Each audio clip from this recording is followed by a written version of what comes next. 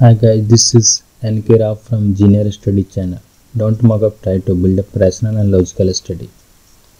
जी हाँ, मैं सबसे पहले कंसेप्ट क्लियर कर देना चाहूँगा कि हम लोग यहाँ पे नेटवर्क एनालिसिस यानी बेसिक इलेक्ट्रिसिटी भी कोई बोलता है इसे, हम लोग उसका लेक्चर करने वाले हैं कंप्लीट जी।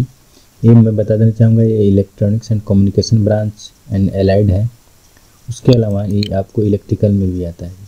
यहाँ पर देख सकते हैं ये इलेक्ट्रॉनिक्स का सिलेबस में क्या लिखा है, 10th वाले में बेसिक इलेक्ट्रिसिटी लिखा हुआ है जी। बेसिक इलेक्ट्रिसिटी में बात किया जाए तो क्या है, डीसी सर्किट लिखा है और एसी फंडामेंटल्स लिखा है, मैग्नेटिक लिखा है जी, और thermal and chemical effect of electric current, इसी को हम लोग पढ़ने वाले हैं। तो पहले हम लोग इसमें डिस्कस कर लेते हैं कि इसमें सिलेबस क्या क्या है जी। तो यहाँ पे भी देख सकते हैं कि ये इलेक्ट्रिकल में भी है जी, यही इसको अलग अलग चैप्टर के नाम से लिख रखा है जी। तो हम लोग इसको पूरा डिटेल करेंगे कि क्या क्या हमको पढ़ना है। और यहाँ पे देखते हैं जी, देखिए इसमें क्या लिखा है जी, बेसिक कंसेप्ट में जो आपको इंडक्टेंस के परसेंट सब लिखा है। तो एक एक टॉपिक में डिस्कस कर देता हूँ कि हम क्या क्या डिस्कस करने वाले हैं। तो देखिए जी, ये मेरा इलेक्ट्रॉनिक्स और कम्युनिकेशन इंजीनियरिंग में और इलेक्ट्रिकल में भी ये है, नेटवर्क थ्योरी है या बेसिक इलेक्ट्रिसिटी भी बोलते हैं आप इसको। चलिए नेटवर्क थ्योरी में देखते हैं। तो हम लोग यहाँ पर पढ़ने वाले हैं जी, बेसिक्स पढ़ेंगे, उसके बाद स्टडी स्टेट एसी पढ़ेंगे, थ्योरम्स पढ़ेंगे, और यही मेनली पढ़ना है जी। दोनों में पढ़ना है आपको, इलेक्ट्रिकल में पढ़ना है, इलेक्ट्रॉनिक्स में पढ़ना है। तो मैं आप सबसे भी रिक्वेस्ट करूँगा, देखिए अगर रेफरेंस बुक लेना चाहेंगे तो आप देखिए, मैं ये सब किसी को भी रिकमेंड नहीं करूँगा कि ये सब बुक आप पढ़ें, क्योंकि आपके पास इतना टाइम नहीं है जी। हयात पढ़ें आप, अलेक्जेंडर पढ़ें, और रॉय चौधरी पढ़ें जी, वाल्मीकिबर्ग पढ़ें, क्योंकि देखिए ये जो भी बुक्स हैं बहुत स्टैंडर्ड बुक है और उनको समझने में भी बहुत कठिनाई होती है। तो हम लोग इसी का रेफरेंस लेकर हम इस लेक्चर को कंप्लीट कराएंगे जी। चलिए देखते हैं। तो हम लोग इसमें डिस्कस करेंगे बेसिक इलेक्ट्रिसिटी के बारे में, चार्ज के बारे में डिस्कस करेंगे। उसके बाद हम लोग वोल्टेज के बारे में डिस्कस करेंगे जी। वोल्टेज के बाद करेंट डिस्कस करेंगे, पावर का डिस्कस करेंगे, एनर्जी का डिस्कस करेंगे जी। फिर से क्लासिफिकेशन और एलिमेंट, जो आपको एक्टिव पैसिव एलिमेंट है उसके बारे में डिस्कस करेंगे जी। एक्टिव पैसिव एलिमेंट होते हैं, इसमें भी इंडिपेंडेंट और डिपेंडेंट सोर्सेज होते हैं, आइडियल होते हैं, प्रैक्टिकल होते हैं। पैसिव डिवाइस में बात की जाए तो एलिमेंट में तो RLC होते हैं, उसमें भी लीनियर नॉन लीनियर होते हैं। तो इन सबको हम डिस्कस करेंगे। Voltage dependent source, independent source होते हैं, एक्टिव एलिमेंट और पैसिव एलिमेंट का डिस्कस करेंगे। चलिए आगे बढ़ते हैं। तो देखिए इसमें हमको आता है नेटवर्क सर्किट, पावर ऑब्जर्विंग आता है, पावर डिलीवरिंग आता है। तो इस सब एलिमेंट का भी हम लोग डिस्कस करेंगे, कौन सा पावर ऑब्जर्व कर रहा है, कौन सा क्या कर रहा है जी डिलीवर कर रहा है। यहाँ पे देखिए ओपन सर्किट, शॉर्ट सर्किट क्या होता है, ये सब ये जो भी है आपको मैं बता देना चाहूँगा। ये इलेक्ट्रिशियन और इलेक्ट्रॉनिक्स दोनों वालों को पढ़ना है जी। उसके बाद हम लोग बात करेंगे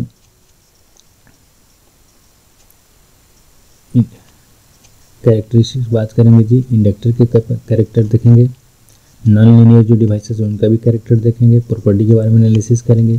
देखिए ये सभी बेसिक्स हैं, इसको जानना पड़ेगा, क्योंकि इसके जानना जरूरी इसलिए है क्योंकि जो इससे आगे हम पढ़ेंगे इसी के बेसिस पे पढ़ेंगे जी। फिर से हम लोग कंक्लूजन निकालेंगे इंडक्टर के बारे में पढ़ के। ये कैपेसिटर के बारे में स्टडी करेंगे और कैपेसिटर के बारे में जानेंगे। तो हमने बोला कि RLC तीनों के बारे में अलग अलग जानेंगे जी। फिर से एक्टिव एलिमेंट आ जाएंगे, जो वोल्टेज सोर्स आएंगे, करंट सोर्स आएंगे, उनके बारे में हम लोग एनालिसिस करेंगे। इनका लीनियर नॉन लीनियर जो भी कैरेक्टर है उस सबको डिस्कस करेंगे। यहाँ पे देख पा रहे होंगे अपने। चलिए जी आगे है करंट सोर्स और वोल्टेज सोर्स को एनालिसिस करेंगे। तो यहाँ पे करंट सोर्स की थ्योरी है। उसके बाद हम लोग वोल्टेज सोर्स को एनालिसिस करेंगे, करंट सोर्स को वोल्टेज सोर्स में कैसे कन्वर्ट करते हैं, वोल्टेज सोर्स को करंट सोर्स में कैसे एनालिसिस करते हैं जी। तो देखिए एक KCL है हमारा, उसके बाद KVL है, ओम्स लॉ है, लूप लॉ है, मेश लॉ है जी।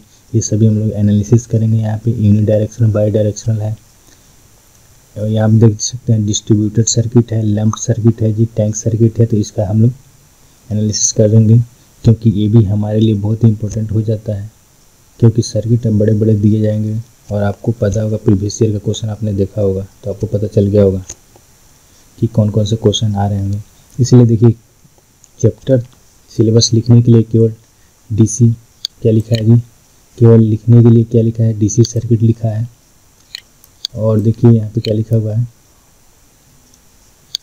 10 पार्ट में आपको यहाँ पे लिखा हुआ है डीसी सर्किट लिखा है, और एसी फंडामेंटल्स लिख दिया है, मैग्नेटिक लिखा है, थर्मल एंड केमिकल इफेक्ट लिखा है। लेकिन इतना ही को हमको पढ़ने के लिए देखिए कितना लंबा सिलेबस है जी, और इसके लिए कितने पढ़ना पड़ेगा। तो इसलिए ये आप मत सोचिएगा कि 1 से 2 महीने में हो जाएंगे, क्योंकि ये जो गैप मिलेगा 1 महीना में उससे नहीं हो पाएगा जी, ये आज से ही आपको पढ़ना पड़ेगा। चलिए आगे बढ़ते हैं। तो देखिए इसमें सीरीज पैरेलल का, जैसे रेजिस्टेंस कॉम्बिनेशन हम लोग पढ़ेंगे, सीरीज पैरेलल पढ़ेंगे, उसके बाद स्टार डेल्टा पढ़ेंगे जी। तो ये सभी हमें एनालिसिस करना पड़ेगा जी, स्टार डेल्टा वगैरह हमें आएगा। उसके बाद मेस है हो गया, वोल्टेज डिस्ट्रीब्यूशन पढ़ेंगे, करंट डिस्ट्रीब्यूशन पढ़ेंगे, वोल्टेज डिस्ट्रीब्यूशन पढ़ेंगे जी। उसके बाद इम्पीडेंस वगैरह के बारे में पढ़ेंगे, इम्पीडेंस डायनेमिक इम्पीडेंस है, ये सब देखिए। यहाँ पे आपको वोल्टेज सोर्स से कुछ न्यूमेरिकल्स वगैरह किए गए हैं, शॉर्ट सर्किट कब होता है, कब ओपन होता है। उसके बाद थ्योरम पढ़ेंगे जी। उसके बाद कौन कौन से थे, थ्योरम है, थ्योरम को भी एनालिसिस करेंगे।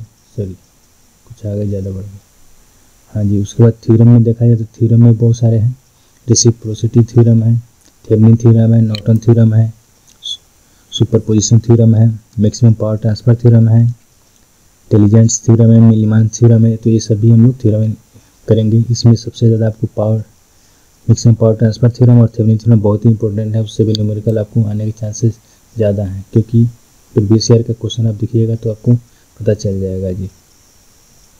तो अब बात करते हैं एसी सर्किट का। तो एसी सर्किट में देखा जाए तो एसी सर्किट में हमको स्टेडी स्टेट एसी सर्किट का देखना है जी। उसके बाद एवरेज है, आरएमएस है, फॉर्म फैक्टर है, ये सब देखना है। फिर से एसी सोर्स का इफेक्ट देखना है, आर पे देखना है, एल पे देखना है, सी पे देखना है जी। फिर से आर सी पे देखना है, आर एल पे देखना है, आर एल सी पे देखना है। फिर से बैंडविड्थ देखना है, ये आप देख सकते हैं। ये सभी एसी सर्किट का एनालिसिस हम लोग यहाँ पे किया है। तो मेरा नोट्स अब तैयार हो गया है, बस मैं इसको पढ़ाते चलूँगा। आप लोग विश्वास रखिए, कोर्स अच्छे से कंप्लीट होगा। मैं सबसे रिक्वेस्ट करूँगा जो भी इलेक्ट्रिकल और इलेक्ट्रॉनिक्स दोनों ब्रांच वाले हैं इस वीडियो को देखिए और ज़्यादा से ज़्यादा बेनिफिट उठाएं जी।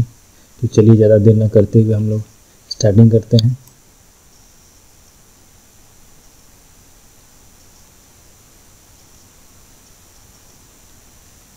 चलिए यहाँ पे देखिए,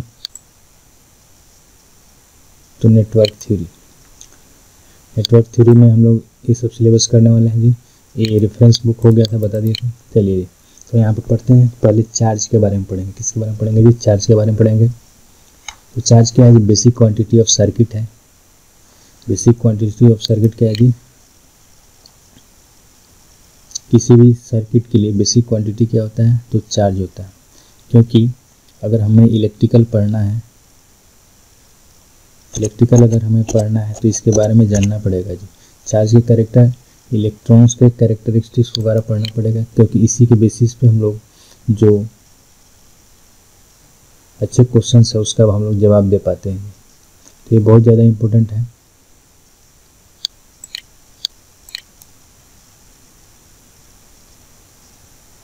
क्या हो रहा है,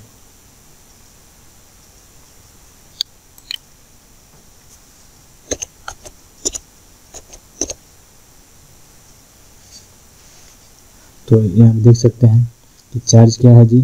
तो चार्ज क्या है, बेसिक क्वांटिटी है। किसी भी सर्किट में हमको चार्ज के कैरेक्टरिस्टिक्स पता करना पड़ता है।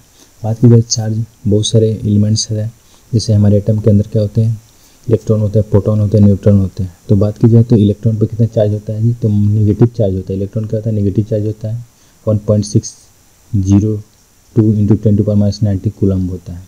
तो अगर बात की जाए कि एक इलेक्ट्रॉन पर चार्ज कितना होता है, इतना ही होता है जी।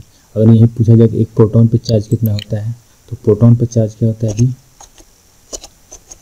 प्रोटॉन पर चार्ज क्या होता है जी, वो इसका मैग्नीट्यूड इतना ही होता है, लेकिन क्या होता है, पॉजिटिव चार्ज होता है। क्या होता है जी, पॉजिटिव चार्ज होता है। तो क्या होता है, प्रोटॉन क्या होता है, पॉजिटिव चार्ज होता है। तो इलेक्ट्रॉन पे चार्ज क्या है जी, -1.602 × 10⁻90। और प्रोटॉन पर चार्ज क्या हो जाएगा तो 1.6027 इंटू 10⁻⁻90 कूलम हो जाएगा। तो अगर बात की जाए मास के लिए तो इलेक्ट्रॉन का मास क्या होता है, इलेक्ट्रॉन जो प्रोटॉन होता है वो 1836 गुना यानी या कभी कभी ये भी लिख सकता है 1840 गुना होता है जी, इलेक्ट्रॉन से भारी होता है। तो बात की जाए तो इलेक्ट्रॉन क्या हल्का होता है, तो इलेक्ट्रॉन जब हल्का होता है और प्रोटॉन क्या होता है जी 1836 गुना भारी होता है, 1840 गुना भी लिख सकता है, 1836 गुना भी लिख सकता है, भारी होता है। तो इलेक्ट्रॉन क्या होता है जी हल्का होता है। तो इलेक्ट्रॉन हल्का होता है या इसे ये भी कर सकते हैं प्रोटॉन के कंपेयर में क्या होता है बहुत ही हल्का होता है और इसको वजन को नेगलेक्ट भी कर सकते हैं, यहाँ से देख सकते हैं।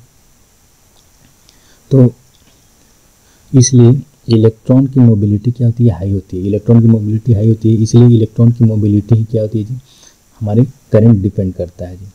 तो इलेक्ट्रॉन की मोबिलिटी सबसे ज़्यादा हाई होती है क्योंकि इसका मास क्या होता है सबसे कम होता है। Flow of electron is called current. तो फ्लो ऑफ इलेक्ट्रॉन क्या होता है जी करंट होता है। बात की जाए तो टाइम रेट ऑफ चार्ज क्या होता है करंट का होता है, यानी टाइम रेट का मतलब क्या होगी चार्ज को टाइम के रेस्पेक्ट में जो चेंज हो रहा है यानी dq/dt बराबर क्या होगा जी आई होगा। अगर बात की जाए तो q क्या होता है कूलम होता है, टाइम का क्या होता है यूनिट सेकंड होता है। तो कूलम पर सेकंड या एम्पियर से इसका यूनिट डिनोट कर सकते हैं किसके लिए करंट के लिए जी। बात की जाए आई क्या है मेरा कन्वेंशनल करंट है, क्या है जी मेरा आई कन्वेंशनल करंट है। मैं बता देना चाहूँगा कि जब हम इलेक्ट्रॉनिक्स पढ़ेंगे तो उसमें करंट जो होगा होल पे भी डिपेंड करेगा, इलेक्ट्रॉन पे भी डिपेंड करेगा जी, यानी नेगेटिव चार्ज पे भी पॉजिटिव चार्ज पे भी डिपेंड करेगा। लेकिन यहाँ पे क्या होगा जी केवल और केवल इलेक्ट्रॉन पे डिपेंड करेगा जी। तो देखिए यहाँ पे कन्वेंशन ये मेरा एक कंडक्टर है, इसको मैंने क्या किया जी एक वोल्टेज सोर्स से कनेक्ट कर रखा है। इसमें जैसे मैंने वोल्टेज सोर्स से कनेक्ट किया क्या होगा इसमें करंट फ्लो होगा जी। तो करंट फ्लो होगा in the network theory while developing the KVL and KCL. तो देखिए यहाँ पे हमको क्या चीज़ की जरूरत पड़ेगी जी, हमको यहाँ पे जानना पड़ेगा रजिस्टर के करेक्टर जानना पड़ेगा जी, हमको वोल्टेज सोर्स का करेक्टर जानना पड़ेगा जी। तो इसलिए हमको यहाँ पे किसी भी इलेक्ट्रिक सर्किट यानी डीसी सर्किट के एनालिसिस के लिए हमको नेटवर्क थ्योरी में क्या जानना पड़ेगा जी, तो केसीएल जानना पड़ेगा, केवीएल जानना पड़ेगा, केसीएल के और केवीएल के इक्वेशन क्या होते हैं इन सबको यूज़ करना पड़ेगा जी। बात की जाए to move the electron from one point two another point, यानी इलेक्ट्रॉन को एक जगह से दूसरी जगह ले जाने के लिए क्या हो पर्टिकुलर डायरेक्शन क्या होगा जी एक्सटर्नल फोर्स देना पड़ेगा।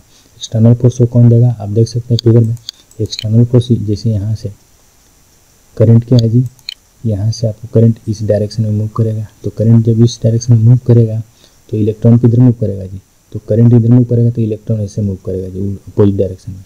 तो इसका मतलब इलेक्ट्रॉन इधर मूव करेगा, तो इलेक्ट्रॉन मूव करेगा तो क्या है जी इस इलेक्ट्रॉन को मूव करने के लिए क्या जरूरी है, देखिए यहाँ पे क्या था पॉजिटिव चार्ज है, यहाँ पे क्या है नेगेटिव चार्ज है। तो ये पॉजिटिव चार्ज है तो यहाँ कंडक्टर के जो इलेक्ट्रॉन थे उनको क्या किया जी अट्रैक्ट किया है। तो एक क्या हुआ एक एक्सटर्नल फोर्स क्रिएट किया है, तो कौन किया है जी तो ये ईएमएफ किया है, कौन किया है तो ये वोल्टेज सोर्स किया है यानी ईएमएफ किया है जी, इलेक्ट्रोमोटिव फोर्स जनरेट किया है। किसके द्वारा किया गया है वोल्टेज सोर्स के द्वारा। हम बोल रहे हैं to move the electron from one point two the another point in particular direction external force is required. तो एक्सटर्नल फोर्स रिक्वायर्ड होता है, उसी एक्सटर्नल फोर्स को क्या कहते हैं जी ईएमएफ कहते हैं या वोल्टेज सोर्स कहते हैं। वहीं देर V बराबर क्या हो जाएगा dW/dq, dW/dq यानी एक्सटर्नल वर्क जो किया गया किसके रिस्पेक्ट में चार्ज के रिस्पेक्ट में। तो time rate of free energy is called power. अगर बात की जाए rate of change of energy क्या होता है जी पावर होता है, rate of change of energy क्या होता है पावर होता है। तो dW/dt क्या हो जाएगा पावर हो जाएगा। पावर की बात की जाए तो dW/ देखिए अब यहाँ पे क्या किया गया है dq से मल्टीप्लाई भी कर दिया, dq से डिवाइड भी किया गया, dq से क्या किया गया मल्टीप्लाई भी किया है, dq से डिवाइड भी किया गया। तो dW/dq हो गया और dq/dt क्या होता है आई होता है, dW/dq क्या होता है जी v होता है। तो पावर का फार्मूला हो गया vi। यहाँ से याद रखिएगा हमने पावर का फार्मूला ड्राइव कर रखा है जी, पावर का फार्मूला क्या होता है vi होता है, पावर का क्या होता है vi। तो वोल्टेज एम्पियर में हम इसको डिनोट करेंगे जी। चलिए आगे पढ़ते हैं।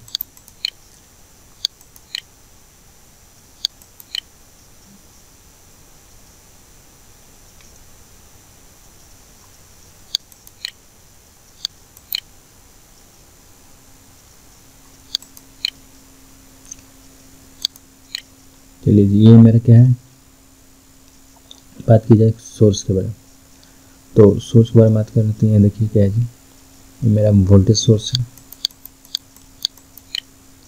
तो सोर्स कितने तरह के होते हैं जी, तो बात की जाए देखिए सोर्स के बारे में, तो पावर, देखिए बहुत सारे सोर्स होते हैं, क्या होते हैं, पावर ऑब्जर्व करते हैं। ऐसे बहुत सारे होते हैं जो पावर क्या करते हैं, कंज्यूम करते हैं। तो पावर ऑब्जर्व करना या डिलीवर करना, ये डिपेंड करेगा उसके डायरेक्शन पे, करंट के डायरेक्शन पे, वोल्टेज के डायरेक्शन पे। देखिए यहाँ पे देखिए क्या दिखा रखा है, करंट सोर्स है, इसमें करंट क्या है जी, इधर से इधर जा रहा है। वोल्टेज क्या है जी, इधर पॉजिटिव है इधर नेगेटिव है, ठीक है। यहाँ पे भी देखिए एक पॉजिटिव है नेगेटिव है, करंट क्या है जी, ऊपर की तरफ जा रहा है, यानी इसमें करंट नेगेटिव से पॉजिटिव जा रहा है, इसमें करंट किधर जा रहा है, पॉजिटिव से नेगेटिव जा रहा है। इसमें क्या है जी, नेगेटिव से पॉजिटिव जा रहा है। यहाँ पे देखिए एक वोल्टेज सोर्स है, ये high potential low potential, high potential से करंट क्या रहा है, निकल रहा है। तीनों केस हमने लिया है, इसको हम लोग एनालिसिस करेंगे करंट के डायरेक्शन और वोल्टेज से। देखिए मेरा क्या है, हाई वोल्टेज है जी, ये लो वोल्टेज है। तो देखिए हाई वोल्टेज क्या है जी, यहाँ पे लो वोल्टेज है। ये हाई वोल्टेज की तरफ करंट क्या कर रहा है, इंटर कर रहा है। इसका मतलब ये है, देखिए ये जो वोल्टेज सोर्स है, ये वोल्टेज सोर्स करंट नहीं दे रहा है, करंट क्या कर रहा है, ले रहा है। यानी देखिए अगर ये करंट ऊपर की तरफ ऐसे जाता, मान लीजिए करंट ऊपर की तरफ जाता इधर, तो क्या है, ये वोल्टेज सोर्स करंट दे रहा था, यानी क्या कर रहा था जी, पावर डिलीवर कर रहा था, लेकिन ये खुद करंट ले रहा है।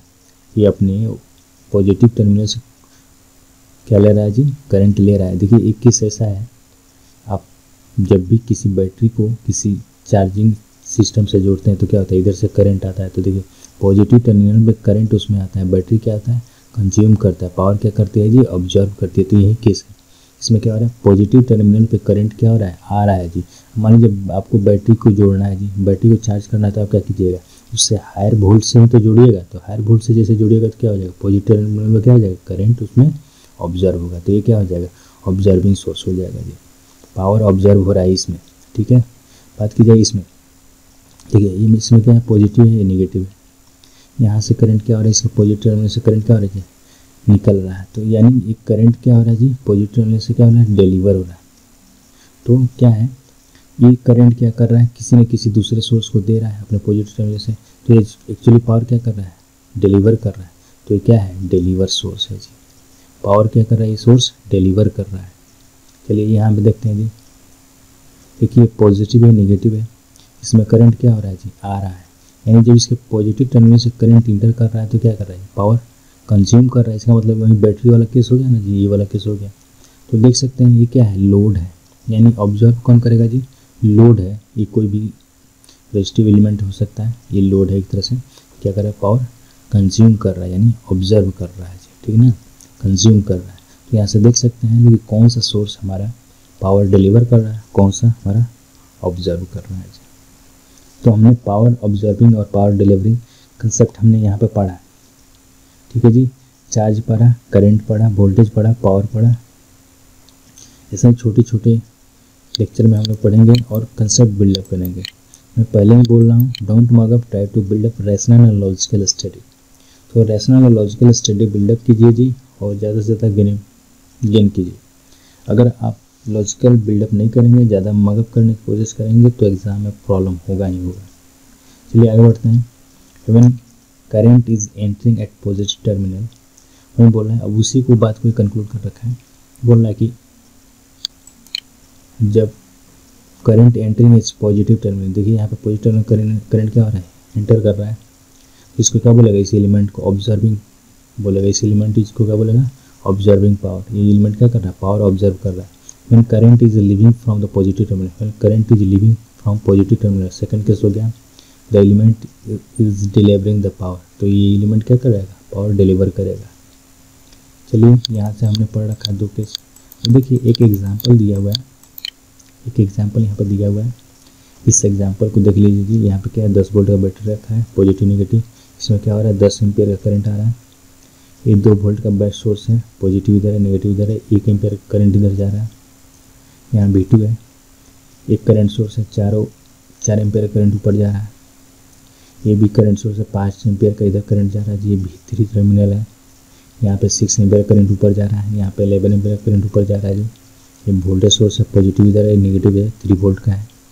तो इसमें आपको बताना है कि पावर किस इसमें कौन कौन पार्ट में, जैसे ये मेरा सोर्स है, ये भी सोर्स है, ये भी सोर्स है, तो सभी सोर्स के अक्रॉस बताना है कि कौन सा पावर डिलीवर कर रहा है और कौन सा पावर ऑब्जर्व कर रहा है। जैसे P4 P6 P3 जो भी है आप इस सबको बताइएगा जी, कौन कौन सा पावर डिलीवर कर रहा है, कौन पावर ऑब्जर्व कर रहा है। ये होमवर्क का है, आप इसको बनाइएगा, फिर से हम लोग इसको अगले लेक्चर में डिस्कस करेंगे।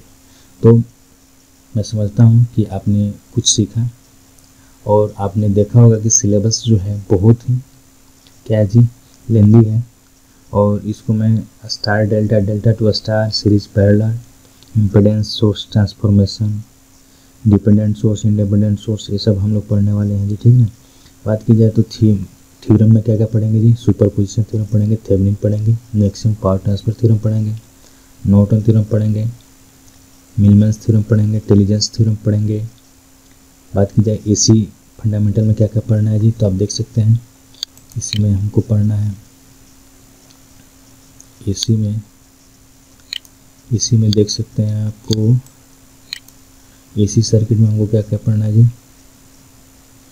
एसी में हमको इंस्टेंटेनियस पढ़ना है, पीक पढ़ना है, आरएमएस पढ़ना है, एवरेज वैल्यू पढ़ना है जी, अल्टरनेटिव वेव के साइनसोइडल वेव फॉर्म के बारे में पढ़ना है। उसके बाद एसी सर्किट का सीरीज पैरेलल देखना है, और उसके बाद आर एल और सी पे हम लोग उसका रिस्पॉन्स देखना है।